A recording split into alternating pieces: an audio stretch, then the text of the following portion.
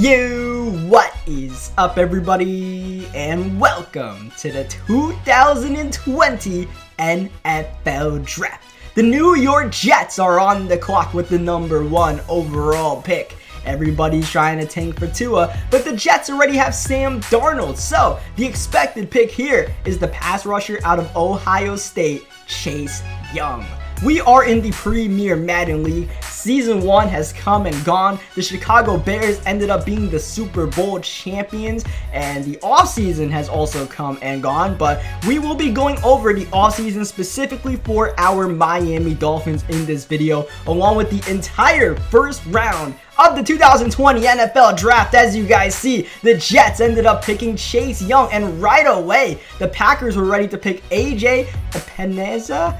I do not know how to pronounce that man's name. I apologize, but he ends up very quickly being the #2 overall pick. So right away, teams going with top pass rushers. Now we go to the Jacksonville Jaguars, who are the first team that potentially end up taking, yes they do, Tua goes off the board. And now here come the Cleveland Browns with pick #4. You guys see, the first time the Dolphins will be picking in the draft will be the 14th overall pick. That was the pick of the Houston Texans. As you guys know, the Texans and the Dolphins made the trade for Laramie Tunsil, and because of that, we had the Texans' first round pick this season and the Texans' first round pick next season, along with their second round pick. So before we continue with the NFL draft, let's go over some offseason moves, and there are a lot to go over. Jason Verrett, Nelson Aguilar, Brett Jones, Matthew Judon. By the way, yes, that is Nelson Aguilar at the running back position. We have Brashad Perriman signed, Vic Beasley from the Atlanta Falcons, Marcus Gilbert at the right tackle position from the Pittsburgh Steelers, Jordan Howard, the second running back and second player taken from the Philadelphia Eagles in the offseason. There are so many moves to go over for this Miami Dolphins team that entered the offseason with over $100 million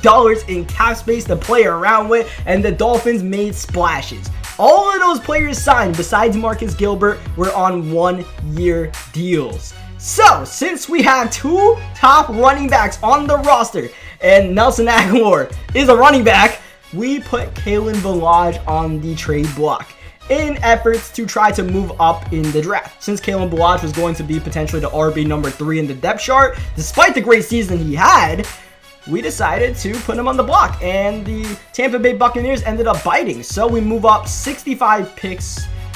It's 55 picks, right? Yeah, I believe that is 50. No, it's 55 picks. I'm pretty sure it's 55 picks, man. I used to be really good at math, and now, you know, that I do YouTube and all this stuff, I'm kind of slacked a little bit, right? My quick math is a little bit off. Quick math, but not good math. So anyways, let's check out this depth chart for a second and see what we are working with. So we convert Nelson Aguilar to the running back position. He's going to end up being a pretty elusive running back for us. We also have Jordan Howard. He'll be RB 1B as Nelson Aguilar is 1A. Jordan Howard is high carrying, so in case we need to, you know, milk that clock or anything like that, bruise some people, Jordan Howard is there. The defensive end, we got a lot of upgrades. We got Vic Beasley, we got Matthew Judon, we got Jason Verrett, all signed as big pieces for us. As you see, Dylan Moses out of Alabama going off the board to the Baltimore Ravens. The Ravens really love themselves Alabama middle linebackers, right? CJ Mosley was from Bama, I believe. He used to be on their team, so you see the draft continuing to fold. And yeah, so we made a lot of moves in the offseason, and a lot of it, pretty much everybody we signed there are all on one-year deals. The reason for that was the offseason was a little bit underwhelming as far as the free agency class. There weren't many big names. Many of the potential free agents that would be big names were re-signed by their squads. So, you know, rather than just blowing money on, like, you know, overpaying guys on 3-year deals, we're just going to sign, you know, people in positions of needs at 1-year deals, and then we'll take it into the next offseason and see what we could do with that cap space. The only guy that was not on a 1-year deal was Marcus Gilbert. We signed him to a 2-year deal.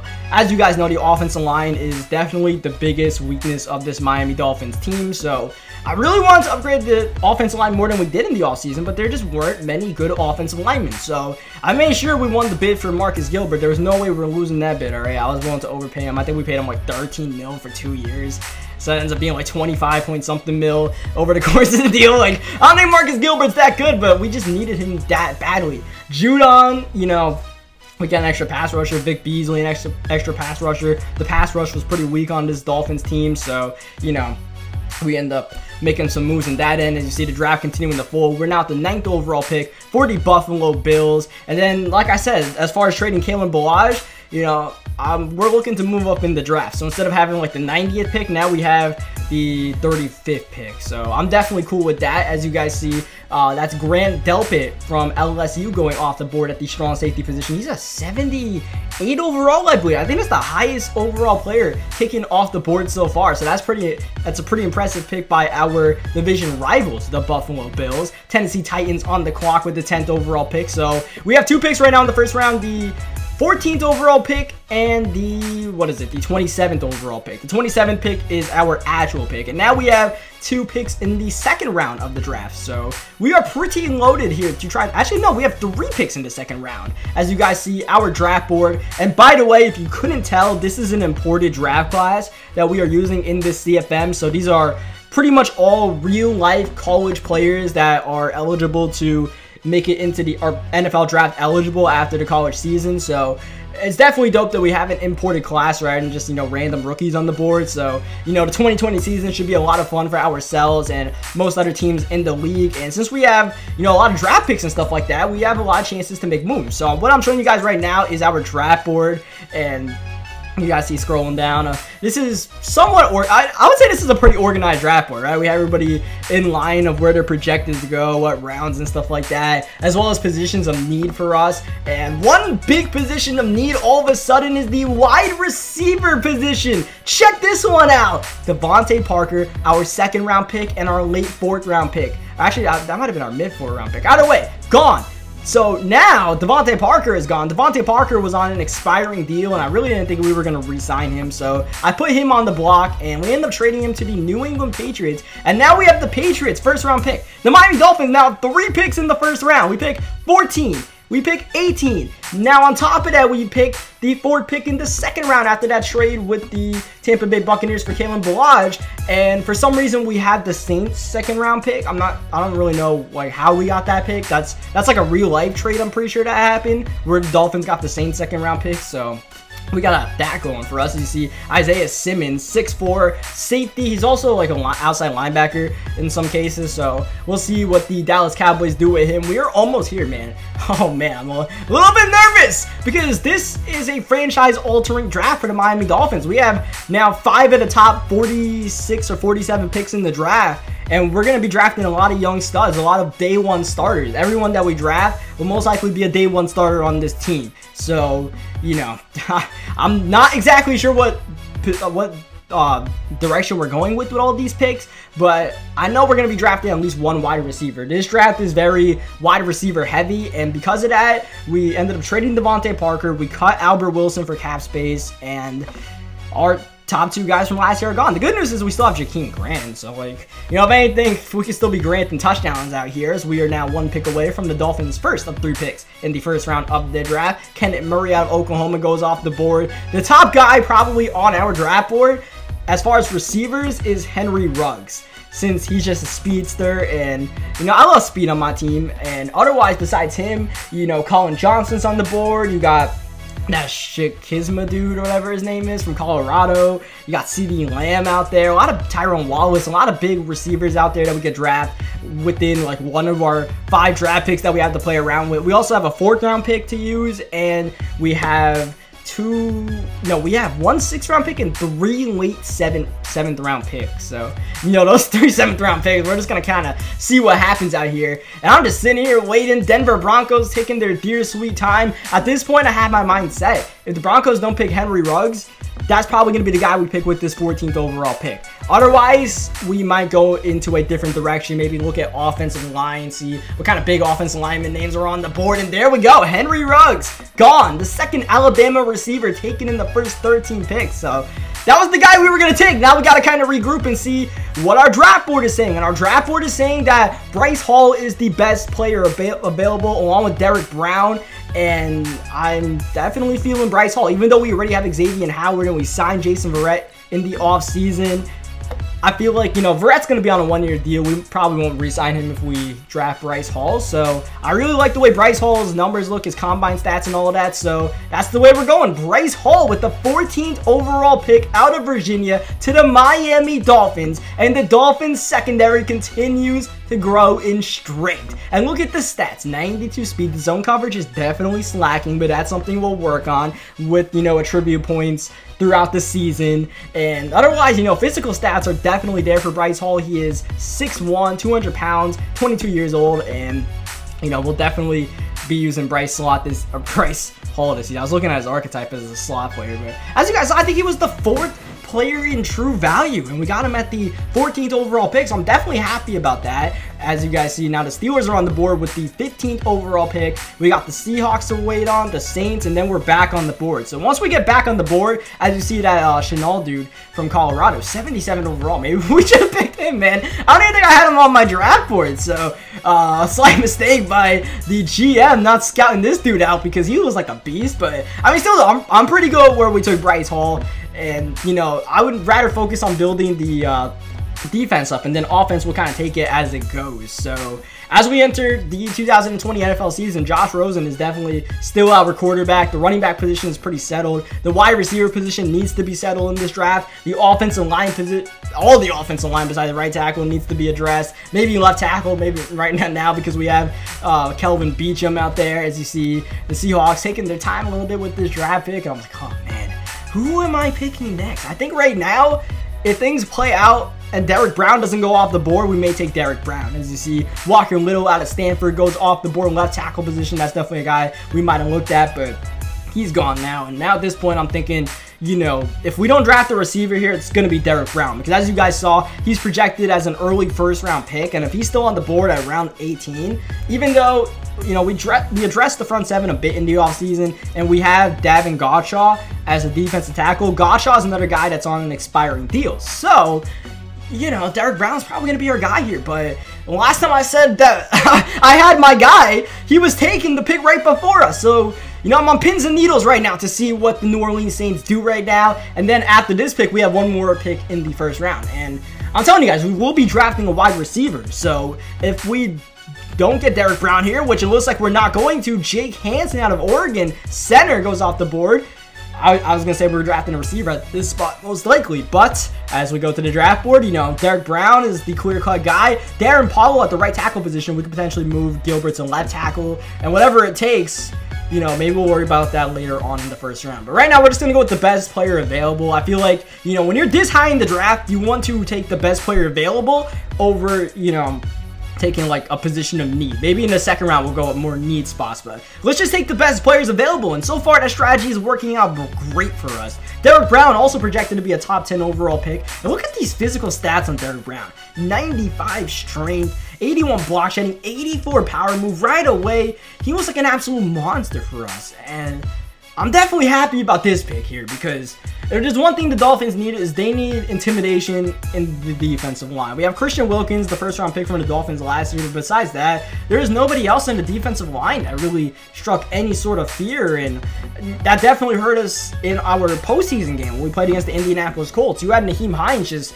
running free without a care in the world left and right because, you know, we weren't getting any block sheds. So hopefully Derrick Brown can provide some, you know, block sheds for us and help us in our run defense, which wasn't bad last year.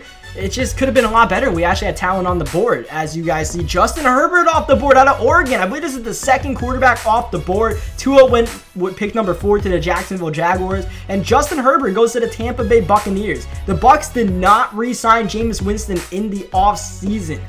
So, they end up drafting Justin Herbert here with the 21st overall pick. A franchise-altering decision. As you see, Lamar Jackson off the board. The Los Angeles Chargers are on the board. And our next pick is coming up soon, man. The Dolphins just keep on showing up on the board. So, right now, my mindset is if Darren Paulo, the right tackle, does not come off the board, that will be our guy with our pick. Because, man, it is an understatement to say we need some help on the offensive line. There are a couple of teams that can use offensive line help right in front of us, so we'll see what happens here. The Los Angeles Chargers are on the board, and Phillip Rivers actually retired in the offseason. So the Chargers are looking for maybe some help, and they had to take him there in Powell out of Utah. That was our guy right there. So now we got to, you know, restock our draft decisions here. Think about what we're about to do as you see the New York Giants here are on the clock. The Giants, another team that might think about, you know, they have a lot to think about, man. The Giants did really well last season, but that was despite their roster. That was because Saquon Barkley, and you see the Giants go pass rusher. They go with Gross Matos out of Penn State. That was the guy that we had on our board potentially if, you know, Powell wasn't there. So two guys that we were thinking about taking with the 27th overall pick are now gone. Now at this point, I'm pretty set on the fact that we are probably going to take a wide receiver with the 27th overall pick. So our third and final pick of the first round most likely going to be a wide receiver, unless things change. The Minnesota Vikings are on the board. The Vikings aren't really needing a wide receiver. They need help elsewhere. The Redskins might want to get a receiver, even though they have Terry McLaurin. You never know. They might want to get more weapons for Dwayne Haskins. So we'll see if anybody snipes one of our picks out here. The Vikings, they're making their moves right now as we check up on the draft board one more time to see exactly who we're going to take. And we'll either take Tylan Wallace here, or we will take Colin Johnson. As you guys can tell by the draft board, Colin Johnson's our guy, and, you know, he'll probably be our pick if it comes down to the fact that no one takes him. Colin Johnson, 6'6" out of Texas. I mean, he might be the new age Megatron. I'm not sure he'll have a lick of route running into his game, but if he could be a jump ball guy for us and have any sort of decent speed, any sort of decent athleticism, he could be a real downfield threat for the Miami Dolphins, and he'll pretty much take the spot of Devontae Parker if, you know, and when he joins this team, because I'm pretty sure the Redskins aren't going to grab him. I'm not even sure the Redskins are here for the draft. The clock goes all the way down to Washington Redskins, and I believe they get auto-picked the left guard out of Oregon, Shane Lemino, or Lemo. I don't got all these pronunciations in my back shoulder, man. I apologize, but I'll tell you what, let's check out this draft board one more time. There's a lot of decent players out here. There's a lot of good cornerbacks in this draft as well, but we already have 3 good corners on our team, so we're just not going to draft a corner, and we end up pulling the trigger pretty quickly on Colin Johnson as the 27th overall pick in the draft, and his true value is 13. So once again, the Miami Dolphins are making good decisions in this draft. It's very important that you do not strike out. And even though this was more of a position of need for us, it was also potentially the best player available on the board. So the Miami Dolphins, with their 3 first-round picks, end up making 3 big plays. 89 speed, 81 catch in traffic, 87 spec catch, 85 release is not bad, 95 jumping. The dude is 6'6", and he has 95 jumping, 93 acceleration. The route running is not there at all, but that big boy can fly. That big boy can get up, and that's probably what he's going to be doing for us. So we'll see how that works out for us. The Kansas City Chiefs end up taking the Heisman winner. Yes, there was a Heisman. Like, this draft class is so in-depth. I can't even explain to you guys how in-depth the draft class is. Shout out to the commissioner of this CFM, JT. He literally makes his own draft class, and he does it by playing NCAA 14. He like sims a 4-year college or a 1-year college season and stuff like that. And, you know, he sees who the Heisman is and all this stuff. You see the national champion. So it is crazy in depth what this draft class is about and what goes into, you know, the offseason here in this league. It's a crazy league, man. Compared to what we did with the Seahawks CFM, this is like tenfold more advanced what we're doing out here, and it's a lot of fun for us. And as you guys saw, we made a lot of trades, man. We made a lot of moves with the Miami Dolphins, and because of that, all the moves we made, and also, by the way, we also traded for Mohamed Sanu. I don't know if I even mentioned that, but we traded for Mohamed Sanu with a 6th-round pick. So we lost one of our 2 6th-round picks, but we ended up getting Mohamed Sanu, which was fine because we needed wide receiver depth, and I don't mind taking a 1-year flyer on Mohamed Sanu and see what kind of veteran leadership he brings to us. Maybe he could be a mentor to Colin Johnson. But let's not talk too much about that right now because we have another draft pick to worry about. The Dolphins are about to be on the clock again. So what do we do with this 36th overall pick? I think once again, we will be thinking about best player available, but at this time, we kind of need to look at some needs for us and, you know, look at offensive line at some point in this draft if we feel comfortable taking one. Maybe a pass rusher, even though we got Derrick Brown early on. You know, Derrick Brown's a big boy in the middle. We need someone outside. And, you know, we have Matthew Judon, we have Vic Beasley. I'm just not sure we're going to be re-signing any of those guys, so you know, I'm not quite sure what we're doing with this next pick right now. I'm really just kind of in a tailspin in my mind trying to figure out what exactly we're going to do. Maybe we take another wide receiver with this pick. Who knows? Because like I said, this draft class is a lot of great wide receivers. You see Paulson Adebo from Stanford. He goes off the board. We're not thinking about cornerback right now, even though there are some good cornerbacks left on the board. As you see, there's a number of guys with first round draft grades that we're not going to really look at here. We don't really want to draft a running back in the first round. So at this point, I'm looking at some of the best pass rushers out here. We got Anthony Jennings out of Alabama. We got Malik Harrison out of Ohio State. He's pretty high on the board. As far as receivers go, we got Tyson Wallace, I believe his name is, that's still on the board. We got CeeDee Lamb that is still on. Tylan Wallace, that's his name, out of Oklahoma. But I feel like at this point, you know, maybe we'll hold off on that. Even though I really would love to draft another wide receiver, I feel like we really need to address our pass rush. That was really a weakness of this team. So I didn't really see any offensive linemen on the board that I liked or had high enough to justify taking them with this 36th overall pick. So we might just hold on to that offensive line pick with our 46th overall pick. So I feel like here, Malik Harrison is our guy. Looking at his stats, you know, not many crazy pass rushing stats though as any of his top three. So maybe we go with Anthony Jennings here, right?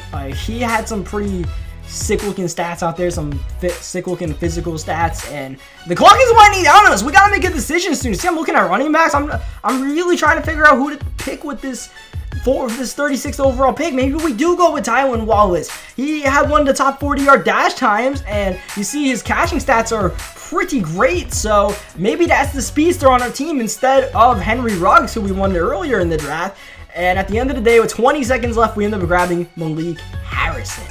Oh man, these are franchise-altering decisions, so we really can't play around with, you know, what we're doing here. And we end up taking Harrison, and he was like just a raw player, a very raw player. Great physical attributes, 82 speed. I believe he had some pretty decent strength out here, good acceleration. The pass rushing stats leave a little bit to be desired though, so whether Malik Harrison was the right pick or not, maybe not, I'm not quite sure, but you know, we'll just have to work on, like I said, very raw player. We'll try to develop him and, you know, get those stats up. We could get his power move and his block shedding above 80 or something during his rookie year, then he could potentially end up actually being a force for this Dolphins defense. Still though, he's on par with what we were using last season. Last season, we used Charles Harris and Andrew Van Ginkel as our outside pass rushers, and those guys weren't good at all. So, like, I'm cool with taking Malik Harrison and, you know, starting him on day one. Like I said, everybody that we're drafting right now are day one starters on this team, all right? Colin Johnson, day one starter.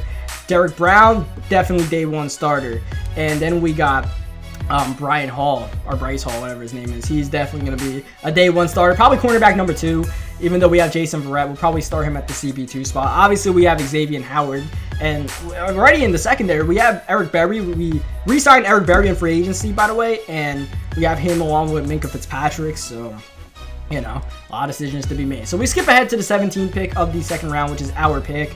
We don't need to see the whole second round. I wanted to show you guys the whole first round since, you know, this is an actual imported draft class, and you guys can see how the entire first round goes in an online connected franchise with 32 users. And the first round went by like pretty quick compared to what you would normally expect in a CFM. So I thought that was pretty cool. So here we go with this 17th pick. I'm just looking at guys on the board. We don't really want a running back. I'm not sure we want Gaziano at the right end spot. So at the end of the day, CeeDee Lamb with the 49th overall pick for the Miami Dolphins. And you see CeeDee Lamb kind of is a little bit like what Colin Johnson brought to the table. Not sure his route running is there. It's better than Colin Johnson, but he seems to just be a monster athletically. And with guys like this, you could develop them into route runners. You could put attribute points into route running and get them up to par. And you just can't teach those physical stats. So we have 2 young rookies on this team, along with Jakeem Grant at our 3 top wide receiver positions. Because it is Mohamed Sanu probably moves to wide receiver number 4 in the depth chart, which is fine.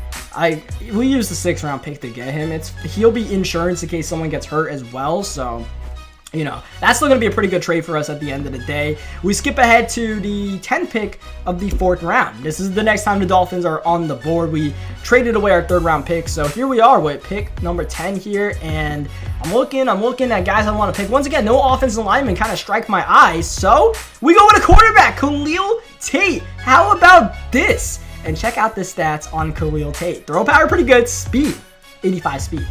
that's yeah, that's a good one. That's a good one. So, Khalil Tate ends up being drafted by the Miami Dolphins, who have Josh Rosen under contract for 2 more years.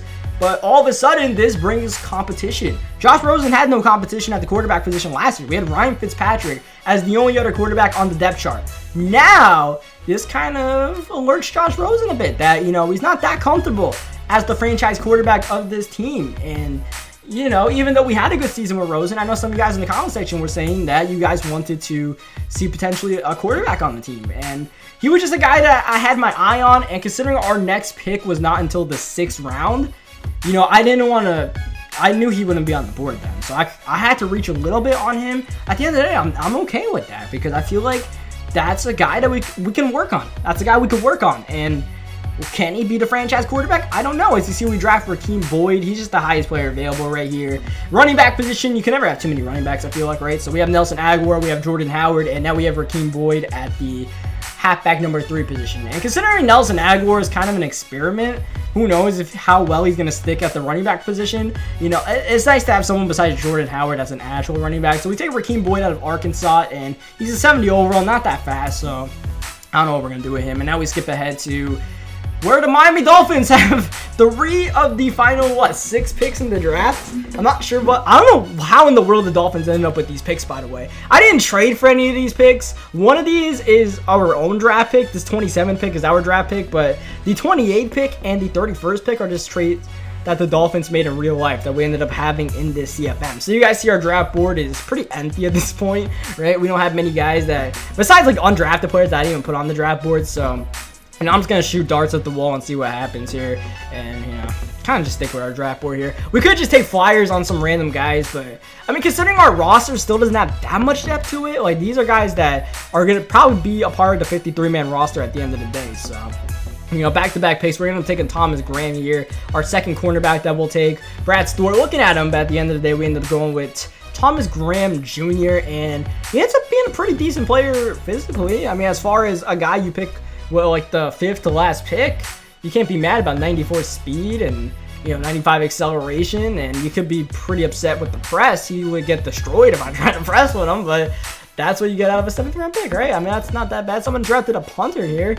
I mean, I guess you take the best punter off the board. That's okay. The Dolphins are pretty set at special teams, though. We have ourselves Joey Sly and Matt Hack, so we are all good there. And now with our final pick in the draft, we're most likely going to take Brad Stewart. If Brad Stewart had like a 7th round pick, I would probably just take on a flyer on someone random here. You see, I'm looking at the safety just to make sure. I do want to draft a young safety because, you know, even though we have Minkah Fitzpatrick and Eric Berry's on a 1-year deal. I'm not sure we're going to re-sign him again. So it'd be nice to have someone that, you know, we could keep in the shadows that maybe Eric Berry can mentor. So we end up taking Brad Stewart Jr., 87 speed, 63 zone. Nothing too special about this guy. Looking at his stats, hit power is not that high. So I don't know what Brad Stewart's going to be on this team, but he'll be a part of the squad. So let's go into the preseason, man. I'm going to show you guys some action from our 2 of our 3 preseason games that we actually played. This one against the New York Giants, who we played last season, and the second one's going to be against the Pittsburgh Steelers, who we also played last season. So right away, the first couple of highlights involve Bryce Hall making plays on the ball and stopping these Giants receivers. So Bryce Hall definitely looks like a day 1 ready cornerback on this squad, and we're not throwing him into the fire exactly because he's going to be the number 2 guy. We're going to have Xavier Howard taking most of the number 1s as Colin Johnson, the number 1 receiver on the depth chart for the Dolphins, just torches Agnew and gets himself a long touchdown. As you see, Brad Stewart's going to get the interception. That's not really Brad Stewart, though. That's just me using Brad Stewart. Getting the INT, and Brad Stewart's actually going to be gone. He's taking this one for a pick 6. So if there's any way to develop a young rookie in the preseason, it's by getting a pick 6, I'd say. So that's a good move for him. As you see, Khalil Tate in at the quarterback position for the Miami Dolphins, and we got 2 rookies in the backfield, Boyd and Tate. As you see, the Giants working with whatever they've got. One of those players is not Bryce Hall, who has had one heck of a preseason debut for the Miami Dolphins. Getting the interception. Here's Tate in the corner for Colin Johnson, who gets his 2nd touchdown in his first ever NFL preseason game. And what accuracy from Khalil Tate. And Tate is definitely impressing right now. Look at Tate scrambling for the first down on the read option. This kind of mobility was definitely missing from the Miami Dolphins last season. You see off the edge, that is Malik Harrison with his second sack of the game. So this first preseason game is a major success as far as getting the young guys involved. Derek Brown was making a couple of great plays in the ball. As you see, we skipped to the end of the game. We actually lost the game. The Giants ended up making a comeback, but I mean, obviously in preseason, wins and losses aren't really the concern. We're just trying to develop guys out here, and, you know, we definitely did a great job of that. I don't know why we played Xavier Howard in the preseason, to be completely honest. He had 9 tackles. He probably should have should have seen the field for 9 plays. So you see his stats out here. Harrison got a sack.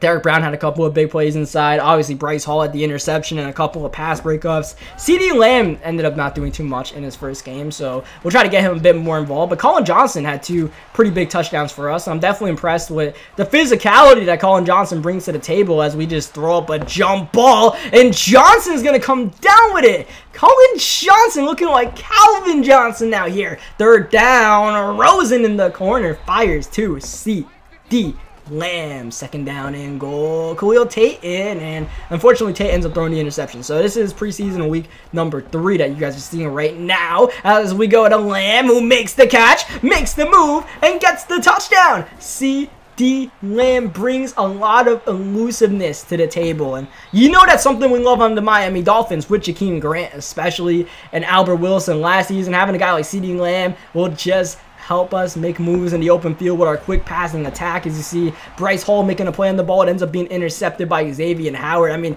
all of our top players were there. Hall, Xavier Howard, Minka Fitzpatrick. Look at Nelson Aguilar. Aguilar in open space. Ryan Shazier trying to chase him down. I don't know. I guess Ryan Shazier is active in the CFM, but he's not going to catch Nelson Aguilar there, and that's the kind of home run hitter that Nelson Aguilar can be on this squad. As you see, Brad Stewart's going to get another interception because we're using him here, and that's cool for Brad Stewart, but that was a bad pass from the quarterback. That wasn't really nothing he did. As you see, Malik Harrison making some plays out here in the defensive end. Like I said, a raw prospect. Even though it's preseason, he's definitely, you know, making plays out here, showing up on tape, and that's what we want to see. Nelson Aguilar is definitely showing up on tape. Oh my, Aguilar could be fun this season.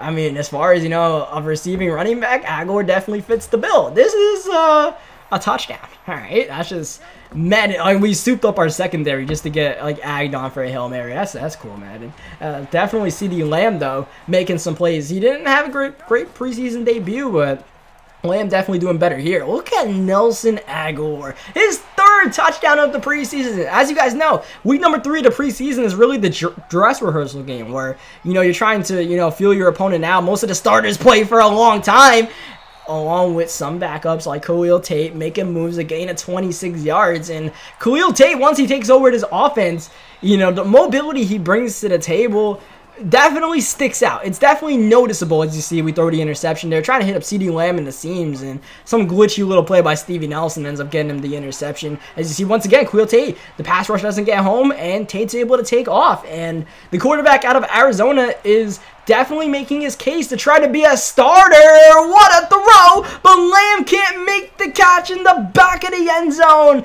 A beautiful throw from Tate, who catches the edge. Once again, Tate using that rushing ability that he has to make plays in this preseason game. As you see, definitely a clean pocket here. We're just going to chuck one downfield to Colin Johnson, who is a jump ball monster. At least in the preseason, man. Colin Johnson is proving to be a guy that you cannot leave one-on-one, because unless you have a top flight defensive back, Colin Johnson will make you pay. As we try to throw the fade for the 2nd time in this game, I'm just trying to high point fades to Colin Johnson, and clearly they're not working. One of them got intercepted by Joe Hayden, and the other one just wasn't even thrown right. I'm not even sure it would have worked if it was thrown on target. 3rd down and 16, open. It's Colin Johnson late in the going. This is actually a close game here. Myself and the Steelers guy, we were just going back and forth, kind of screwing around, and you know, we want to try to make sure we get a 2-possession lead here, hopefully. There's CeeDee Lamb underneath, not a first down, though. 3rd down and 2. Steelers called their timeout. Out route, Lamb. Same way he scored earlier.